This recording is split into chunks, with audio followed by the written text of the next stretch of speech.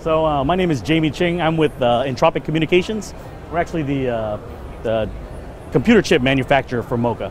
So our computer chip is actually in all of the set-top boxes, a lot of the adapters and retail products that you might see out there. Sort of the general parts of MoCA. But basically, MoCA technology is leveraging existing coax in the home to carry IP traffic. So basically anything that you can carry over an Ethernet cable, you can carry over MoCA, which is the idea that 97% of the homes in the US and a good portion of the international homes have coax already built into the home. And so now you can use that coax to carry Ethernet traffic. And so you're looking at, it's not tied to any specific service provider, so you could have cable, satellite, telco in there, and MoCA will ride along on the coax without disturbing any of the video traffic. You don't need to pull wire.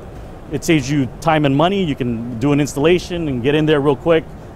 Use the adapters instead of having to pull Ethernet wire through the home, and allows a lot easier install without destroying, walls and reconstructing the home to get the.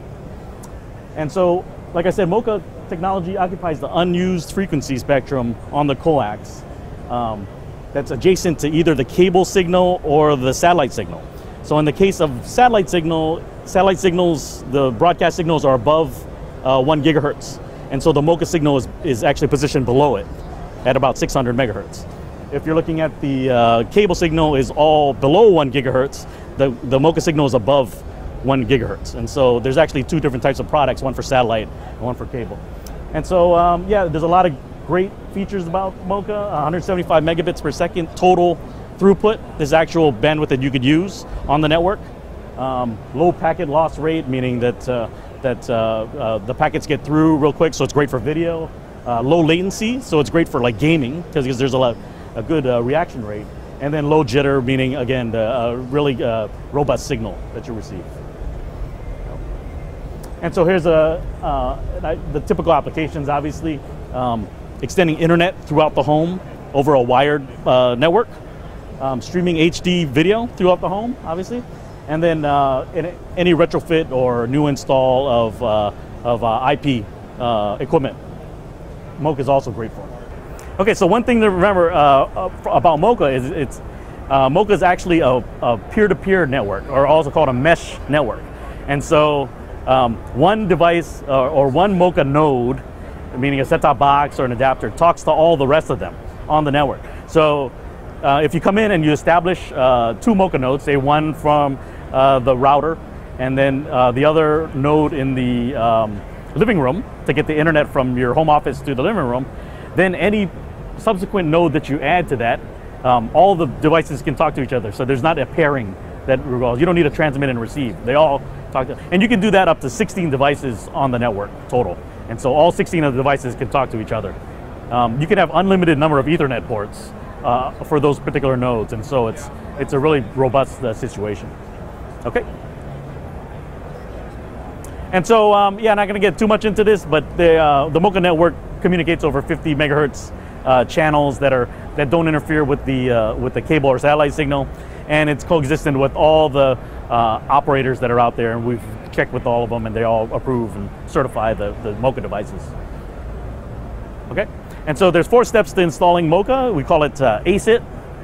So it's assess, correct, install, and test.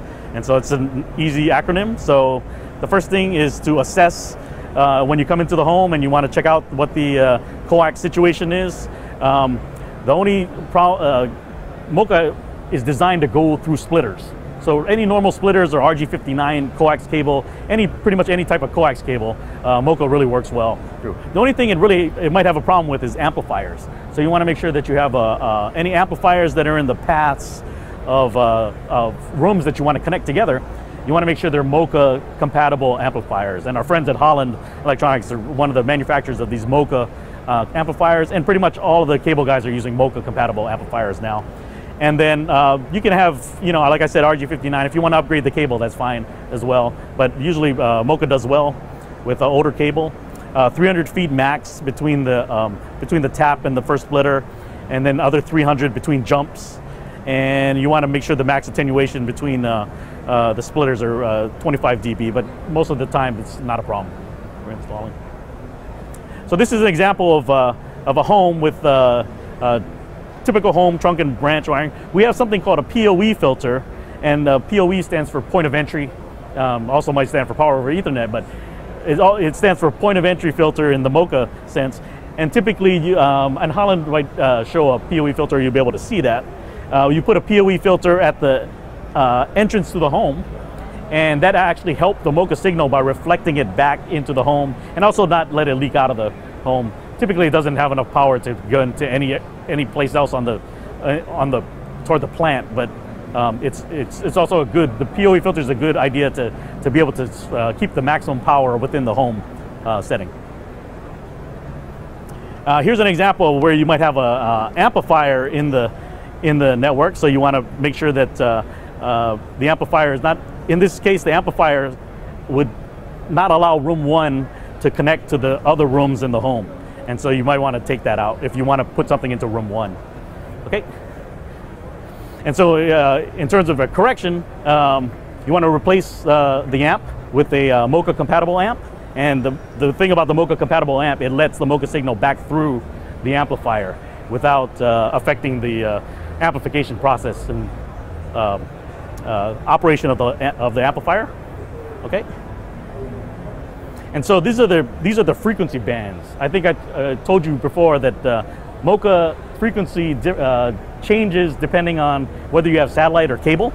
And so you see here, D band is cable.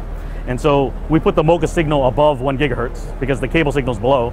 And then on the E band, which is DirecTV, that's at 500 to 600 megahertz. And actually there's a new F band for the new dish hopper, which is, they use around 800 megahertz. And so those are three different bands you have to be kind of recognize. And here's a typical topology for the installation. I think we talked about the MoCA filter there. Okay. Some other installation considerations. Yep, like I said, 175 megabits of aggregate network traffic. So that's send and receive from all of the devices should add up to 175 max. 16 nodes. Typical data rate for MoCA internet traffic is 112 megabits. So Surface Fiber probably use about 40 megabits. 40-50 megabits already, and so you got about 112. And then there's some encryption capability as well as some password capabilities as well that MoCA has.